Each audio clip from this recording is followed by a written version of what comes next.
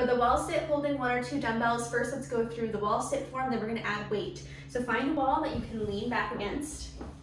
Start with your feet a few steps forward of the wall, parallel hip width apart. Slide down the wall until you've got a 90-degree bend at your knees and at your hips. So knees are gonna be right over heels, feet firmly planted on the floor, hips back, back is against the wall, head back, core engaged. This is the form we'll hold. Now when adding weight, you've got options. You can do 1 dumbbell